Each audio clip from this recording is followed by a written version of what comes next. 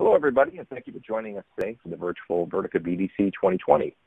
Today's breakout session is entitled Sizing and Configuring Vertica in Eon Mode for Different Use Cases. I'm Jeff Healy, and I lead Vertica Marketing. I'll be your host for this breakout session. Joining me are Sumeet, Keswani, and Shrirang, Kamat, Vertica product technology engineers and key leads on the Vertica customer success team. But before we begin, I encourage you to submit questions or comments during the virtual session. You don't have to wait, just type your question or comment in the question box below the slides and click submit. There will be a Q&A session at the end of the presentation. We'll answer as many questions as we're able to during that time. Any questions that we don't address, we'll do our best to answer them offline. Alternatively, visit Vertica forums at forum.vertica.com. Post your question there after the session. Our engineering team is planning to join the forums to keep the conversation going. Also, as a reminder, that you can maximize your screen by clicking the double arrow button in the lower right corner of the slides. And yes, this virtual session is being recorded and will be available to view on demand this week. We'll send you a notification as soon as it's ready. Now let's get started. Over to you, Shrirang. Thanks, Jeff. So for today's presentation, we have picked Eon Mode concepts. We are going to go over sizing guidelines for Eon Mode, some of the use cases that you can benefit from using Eon Mode. And at last, we are going to talk about some tips and tricks that can help you configure and manage your cluster. Okay, so as you know, Vertica has two modes of operation, Eon Mode and Enterprise Mode. So the question that you may have is, which mode should I implement? So let's look at what's there in the Enterprise Mode. Enterprise Mode, you have a cluster with general purpose compute nodes that have locally attached storage. Because of this tight integration of compute and storage, you get fast and reliable performance all the time. Now, the amount of data that you can store in Enterprise Mode cluster depends on the total disk capacity of the cluster. Again, Enterprise Mode is more suitable for on-premise and cloud deployments. Now, let's look at Eon Mode. To take advantage of cloud economics, Vertica implemented Eon Mode, which is getting very popular among our customers. In Eon Mode, we have compute and storage, that are separated by introducing S3 bucket or S3 compliant storage. Now, because of this separation of compute and storage, you can take advantages like massive or dynamic scale out and scaling, isolation of your workload, as well as you can load data in your cluster without having to worry about the total disk capacity of your local nodes. As obviously, it's obvious from what they have said, Eon Mode is suitable for cloud deployments. Some of our customers will, take advantage of the features of Eon Mode, are also deploying it in premise by introducing S3 compliant FlashBlade storage. Okay. So let's look at some of the terminologies used in Eon Mode. The four things that I want to talk about are communal storage. It's a shared storage or S3 compliant shared storage or a bucket that is accessible from all the nodes in your cluster. Shard is a segment of data stored on a communal storage. Subscription, it's a binding between nodes and shards. And last, depot. Depot is a local copy or a local cache that can help queries improve performance.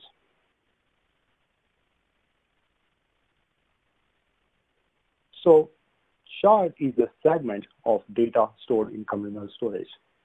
When you create a Eon Mode cluster, you have to specify the shard count. Shard counts decide the maximum number of nodes that will participate in your query. So Vertica also will introduce a shard called replica shard that will hold the data for replicated projections. Okay. Subscription, as I said before, is a binding between nodes and shards. Each node subscribes to one or more shards, and a shard has at least 2 nodes that subscribe to it for case safety. Subscribing nodes are responsible for writing and reading from shard data. Also, subscriber node holds up-to-date metadata for a catalog of files that are present in the shard. So when you connect to Vertica node, Vertica will automatically assign you a set of nodes and subscriptions that will process your query. There are 2 important system tables. There are node subscription and session subscription that can help you, understand this a little bit more. So let's look at what's on the local disk of your Eon mode cluster. So on local disk, you have depot.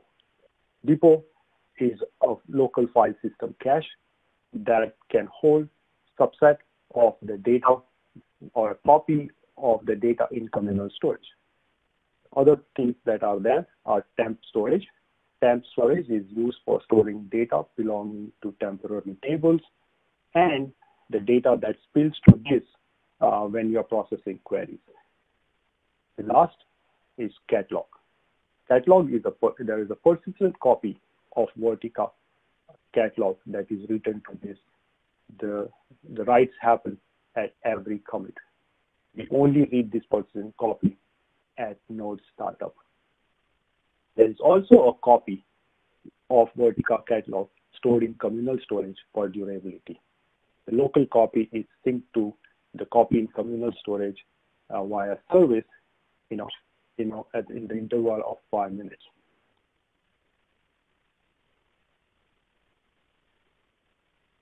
So let's look at depot. Now, as I said before, depot is your file system cache. It's helped to reduce network traffic and improve performance of your queries. So we make assumption that when you load data in Vertica, that's the data that you may most frequently query. So every data that is loaded in Vertica is first entering the depot, and then as a part of same transaction, also sync to communal storage for durability. So when you run a query against Vertica, your queries are also going to find the files in the depot first to be used, and if the files are not found, the queries will access files from communal storage.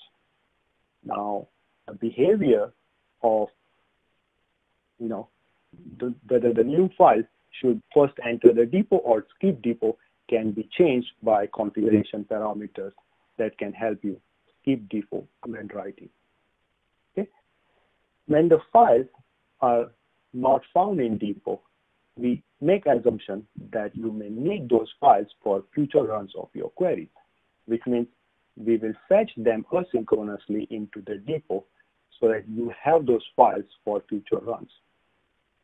If that's not the behavior that you intend, you can change configuration parameter to tell Vertica to not fetch them when you run your queries. And this configuration parameter can be set at database level, session level, query level, and we are also introducing a user level parameter where you can change this behavior.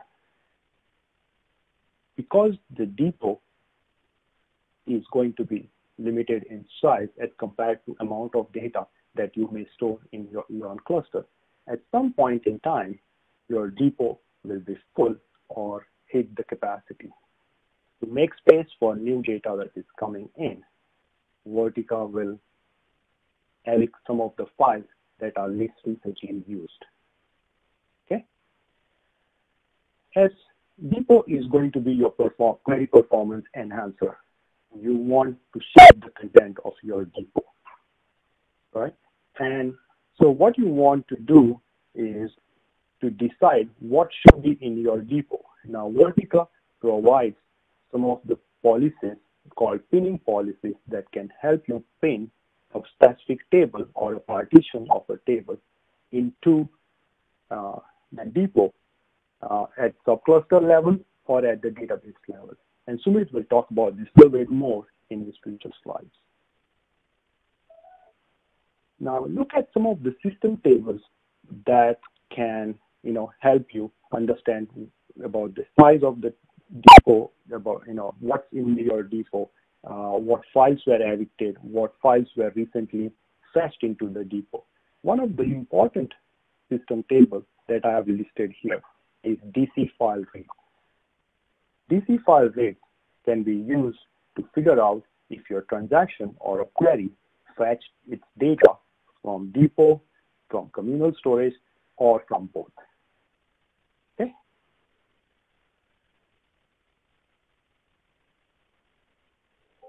One of the important feature of Eon node is a subcluster. Vertica lets you divide your cluster into smaller execution groups. Now, each of the execution group has a set of nodes together subscribed to all the shards and can process your query independently. So when you connect to a node in the subcluster, that node, along with other nodes in the subcluster, will only process your query. And because of that, we can achieve isolation as well as achieve scale out and scaling without impacting what's happening on the cluster. The good thing about subcluster is all the subclusters have access to the common communal storage. And because of which, if you load data in one subcluster, it's accessible to the queries that are running in other subclusters. When we introduced subclusters, we knew that our customers would really love these features.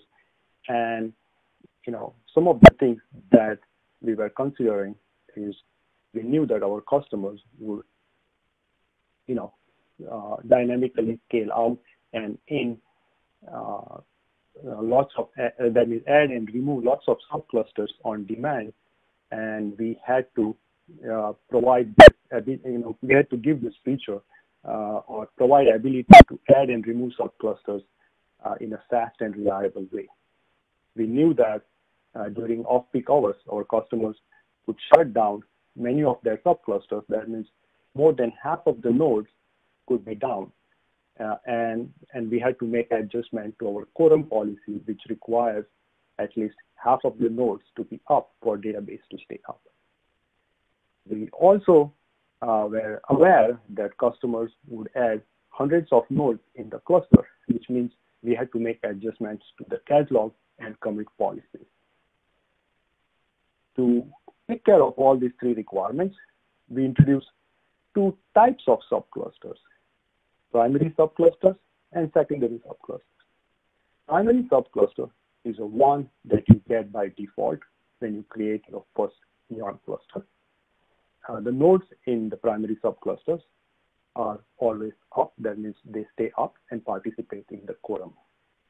The nodes in the primary subcluster are responsible for processing commits and also maintain a persistent copy of catalog on disk. This is a subcluster that you would use to process all your ETL jobs, because the tuple mover also runs on the node in the primary subcluster. If you want now at this point have another subcluster where you would like to run queries and also bring this cluster up and down depending on the demand or the depending on the workload, you would create a new subcluster, and this subcluster will be of type secondary in nature. Now, secondary subclusters have nodes that don't participate in quorum. So if these nodes are down, Vertica has no impact. These nodes are also not responsible for processing commit, though they maintain up-to-date copy of the catalog in memory. They don't store catalog on disk. And these are subclusters that you can add and remove very quickly without impacting what is running on the other subclusters. We have customers running hundreds of nodes a cluster with hundreds of nodes and subclusters of sizes like 64 nodes, and they can bring this subcluster up and down or add and remove within few minutes. Okay. So before I go into the sizing of your node, I just want to say one more thing here. We are working very closely with some of our customers who are running Eon mode and getting feedback from them on a regular basis. And based on the feedback, we are making lots of improvements and fixes in every hotfix that we put out. So if you are running Eon mode and want to be part of this group, I suggest that you keep your cluster current with latest hotfixes and work with us to give us feedback and get the improvements that you need to be successful. So let's look at what's there in this, what we need to size an Eon cluster. Sizing an Eon cluster is very different from sizing enterprise mode cluster.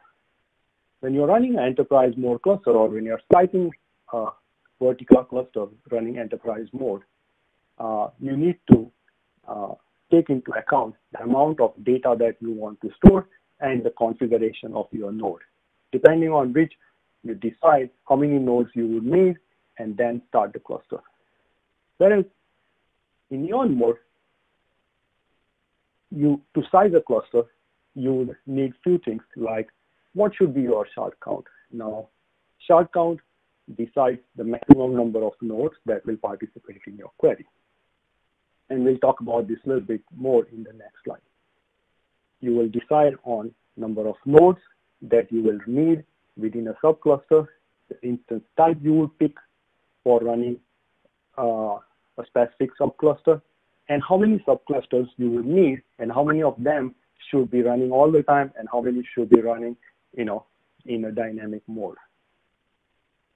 So when it comes to shard count, you have to pick shard count upfront, and you can't change it, once you have picked it and your database is up and running. So you need to pick shard count depending on the number of nodes or maximum number of nodes that you need to process a query. Now, one thing that we want to remember here is this is not amount of data that you have in database, but this is amount of data your queries will process. So you may have data for 6 years, but if your queries process last month of data on most of the occasions, or if your dashboards are processing, up to like 6 weeks or 10 minutes based on whatever your needs are, you will decide or pick the number of shards, shard count and nodes based on how much data your queries process. Looking at most of our customers, we think that 12 is a good number that should work for most of our customers. And that means the maximum number of nodes in the subcluster that will process query is going to be 12. If you feel that you need more than 12 nodes to process your query, you can pick other numbers like 24 or 48. If you pick a higher number like 48 and you go with 3 nodes in your subcluster, that means the node subscribes to 16 primary and 16 secondary shard subscriptions, which totals to 32 subscriptions per node. That will leave your catalog in a bloated state. So pick shard count appropriately. Don't pick prime numbers. We suggest 12 should work for most of our customers. If you think you process more than the regular regular number that, or you think that your customer, you think your queries process terabytes of data, then pick a number like 24. Don't pick a prime number. Okay. We are also coming up with features in Vertica like crunch scaling that will help you run more run queries on more nodes than the number of shards that you pick. And that feature will be coming out soon. So if you have picked a smaller shard count, it's not the end of the story.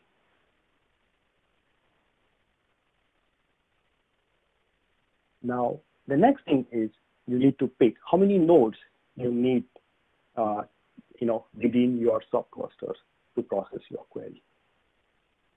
Ideal number would be node numbers equal to shard count, or if you're going to pick a number that is less, pick node count, which is such that each of the nodes has a balanced distribution of subscriptions. Okay. So over here, you can have an option where you can have 12 nodes and 12 shards, or you can have 2 subclusters with 6 nodes and 12 shards. Depending on your workload, you can take either of the 2 options. The first option, where you have 12 nodes and 12 shards, is more suitable for batch applications, whereas 2 subclusters with 6 nodes each is more suitable for dashboard type applications. Picking subclusters is, it depends on your workload. You can add remove nodes to achieve isolation or elastic throughput scaling.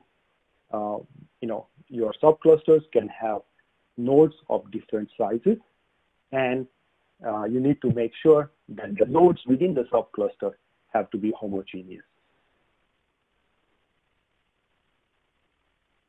So this is my last slide before I hand over to Sumeet. And this, I think, is a very important slide that I want you to pay attention to.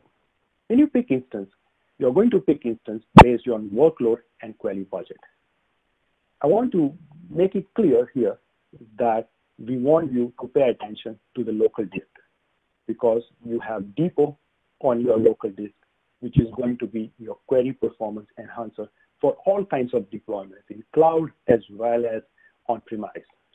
So irrespective of what you read or what you heard, depots still play a very important role in every Eon deployments, and they act like a performance enhancers. Most of our customers choose Vertica because they love the performance we offer, and we don't want you to compromise on the performance. So pick nodes with some amount of local disk. At least 2 terabytes is what we suggest. i3 instances in Amazon have come up with a good local disk that is very helpful, and some of our customers are benefiting from. With that said, I want to pass it over to Sumeet. So, hello everyone. My name is Sumeet Keswani, and I'm a product technology engineer at Vertica. I will be discussing the various use cases that customers deploy in Eon Mode. After that, I will go into some technical details of SQL, and then I'll blend that into the best practices in Eon Mode. And finally, we'll go to some tips and tricks. So let's get started with the use cases. So the very basic use case that users will encounter when they start Eon Mode the first time is they'll have 2 subclusters. The first subcluster will be the primary subcluster used for ETL, like Shrirang mentioned. And this subcluster will be mostly on or always on. There will be another subcluster used purely for queries. And this subcluster is the secondary subcluster, and it will be on sometimes, depending on the use case. Maybe from 9 to 5 or Monday to Friday, depending on what application is running on it or what users are doing on it. So this is the most basic use case, something that users get started with to get their feet wet. Now, as the use of the deployment or Eon Mode Vertica cluster increases, the users will graduate into the second use case. And this is the next level of deployment. In this situation, they still have the primary subcluster, which is used for ETL, typically a larger subcluster where there's more heavier ETL running pretty much nonstop. Then they have their usual query subcluster, which was used for queries, but they may add another secondary subcluster for ad hoc workloads. The motivation for this subcluster is to isolate the unpredictable workload from the predictable workload, so as not to impact certain SLAs. So you may have ad hoc queries or users that are running larger queries or batch workloads that occur once in a while from running on a secondary subcluster, on a different secondary subcluster, so as to not impact the more predictable workload running on the first subcluster.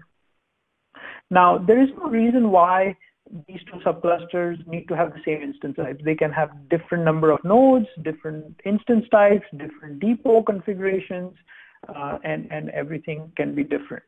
Another benefit is they can be metered differently. They can be costed differently, so that the appropriate user or tenant can be billed the cost of compute. Now, as the use increases even further, this is what we see as the final state of a very advanced Eon mode deployment. Here, as you'll see, there is the primary subcluster, of course, used for ETL, very heavy ETL, and it's always on. There are numerous secondary subclusters, some for predictable applications that have a very fine-tuned workload that needs a definite performance. There are other subclusters that have different usages, some for ad hoc queries, others for demanding tenants. There could be still more subclusters for different departments like finance that need it, maybe at the end of the quarter. So very, very different applications, and this is the full and final promise of Eon, where there is workload isolation, there is different metering, and each app runs in its own compute space.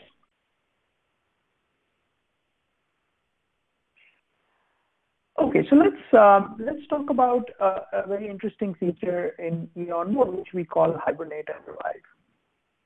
So what is hibernate? Hibernating a Vertica database is the act of dissociating all the compute on the database and shutting it down. At this point, you shut down all compute. You still pay for storage because your data is in the S3 bucket, but all the compute has been shut down, and you do not pay for compute anymore. If you have reserved instances or any other instances, you can use them for a different application.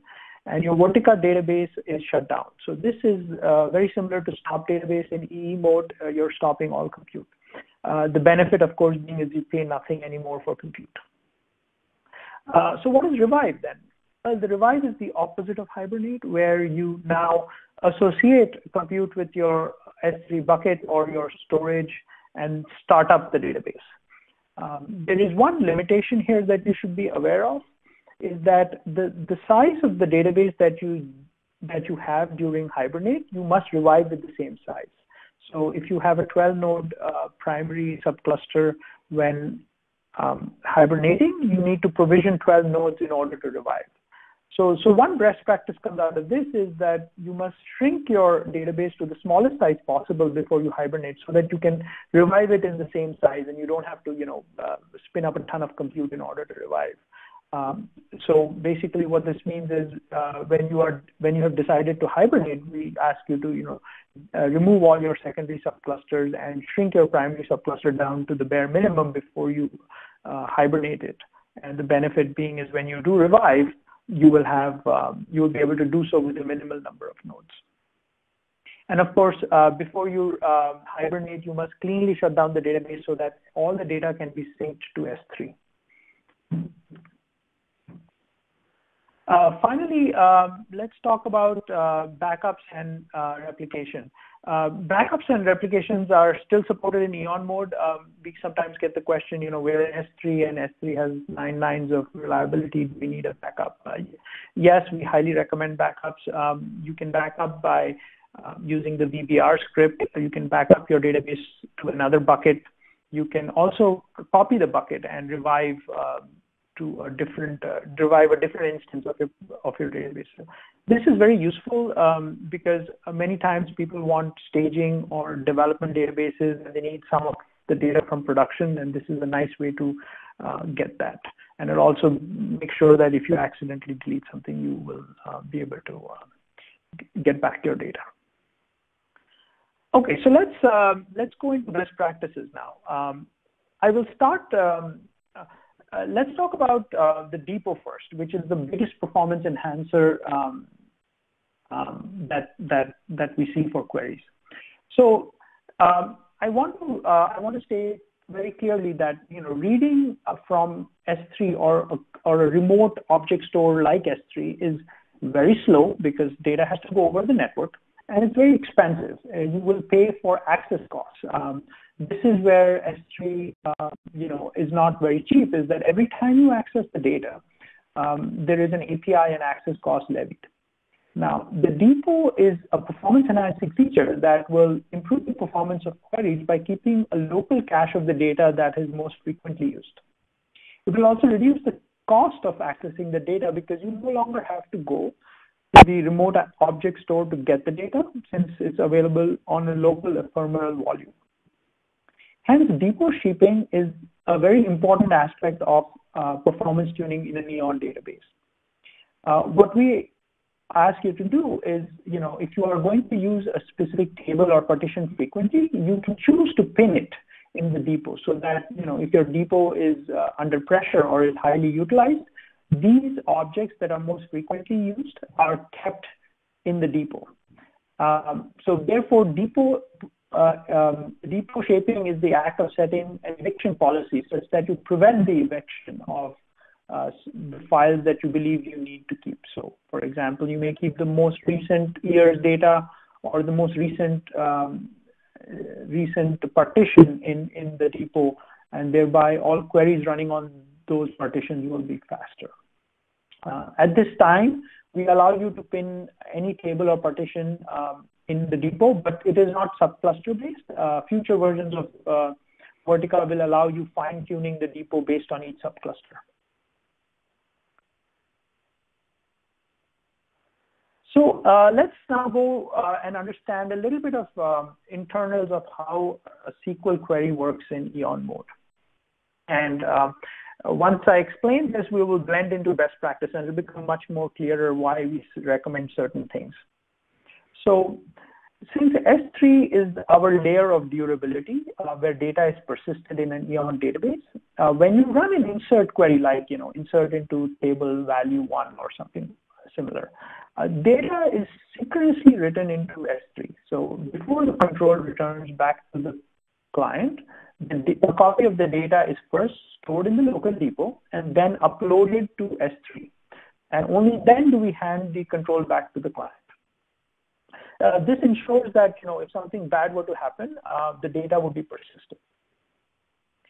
The second type of SQL transactions are what we call DDLs, which are catalog operations. So for example, you created a table or you added a column.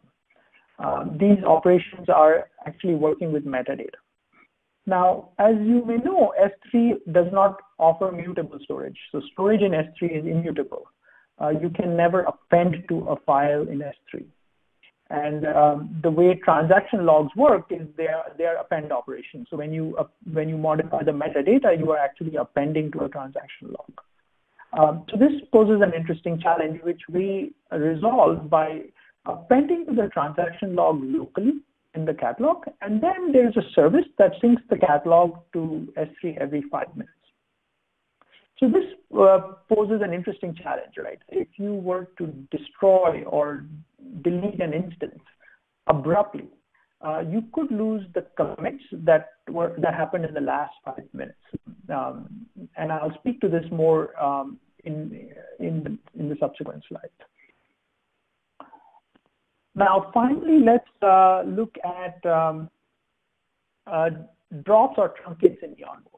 Now, a drop or a truncate is really a combination of the first two things that we spoke about. When you drop a table, You are making a catalog operation, you're making a metadata change. You are telling Vertica that this table no longer exists. So we go into the transaction log and append into the transaction log that this table has been removed. This log, of course, will be synced every 5 minutes to S3, like we spoke. There is also the secondary operation of deleting all the files that were associated with data in this table. Now, these files are on S3, and we can go about deleting them synchronously, but that would take a lot of time. And we do not want to hold up the client for this duration. So at this point, we do not synchronously delete the files. We put the files that need to be removed in a Reaper queue, and we return the control back to the client. And this has a performance benefit as to the drops appear to occur really fast. This also has a cost benefit. Batching deletes in big batches is more performant and less costly. For example, on Amazon, you could delete 1,000 files at a time in a single call. So if you batched your deletes, you could delete them fairly quickly. The disadvantage of this is if you were to terminate a Vertica cluster abruptly, you could leak files in S3 because the Reaper queue would not have had the chance to delete these files. Okay, so let's go into best practices after understanding some technical details. So as I said, reading and writing to S3 is slow and costly.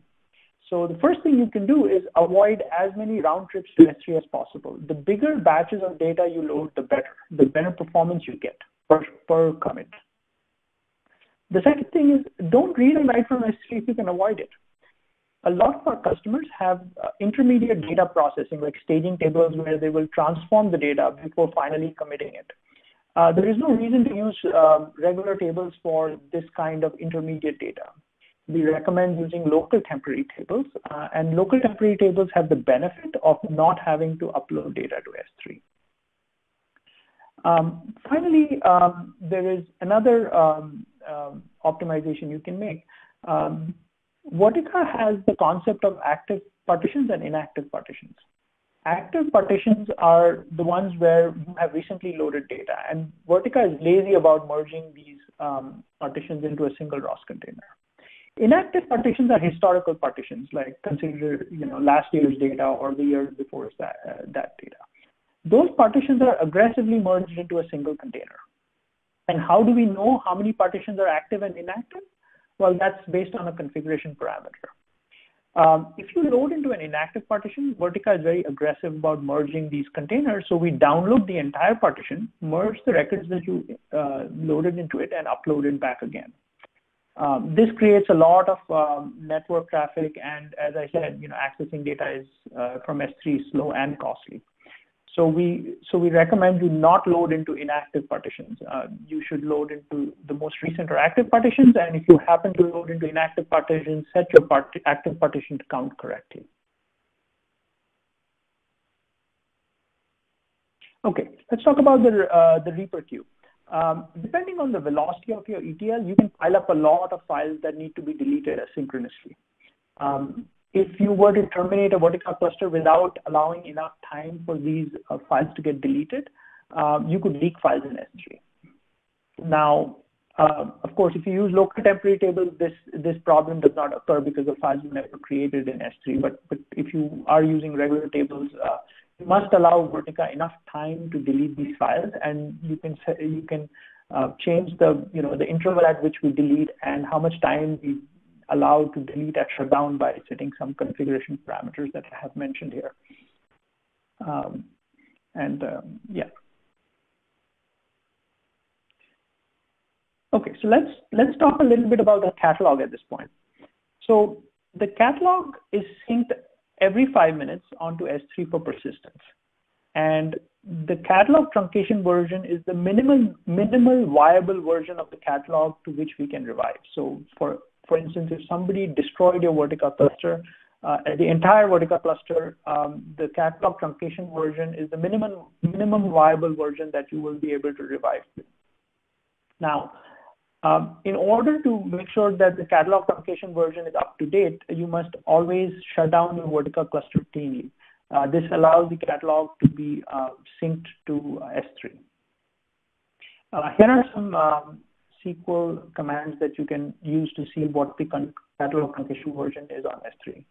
For the most part, you don't have to worry about this if you're shutting down TV. So this is only in cases of disaster or some event where all nodes were terminated without the user's permission. And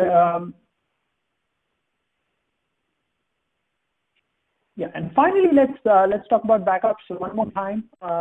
We highly recommend you take backups. S3 is designed for 99.9% availability, so there could be and maybe an occasional downtime. Making sure you have backups will help you if you accidentally drop a table. S3 will not protect you against data that was deleted by accident, so having a backup helps you there. And why not backup, right? Storage is cheap. You can replicate the entire bucket and have that as a backup, or have a DR cluster running in a different region, which also serves as a backup. So we highly recommend you make backups.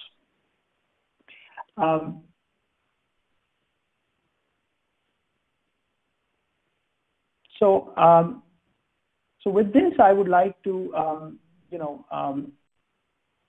end my presentation, and we're ready for any questions if you have it. Thank you very much.